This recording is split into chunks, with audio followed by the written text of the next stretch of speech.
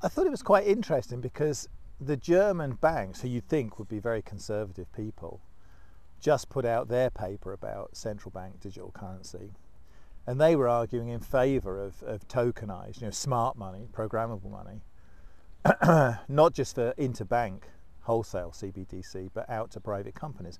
And they're talking about Industry 4.0 and the Internet of Things, and and the role of digital currency in that Internet of Things. And I personally, because bored people senseless going on about #idiot for a while, but I thought that was quite forward-looking of them to go down that route. So I'm not sure about blockchains in that context, because I think you need things that are more robust and resilient and can work offline in particular.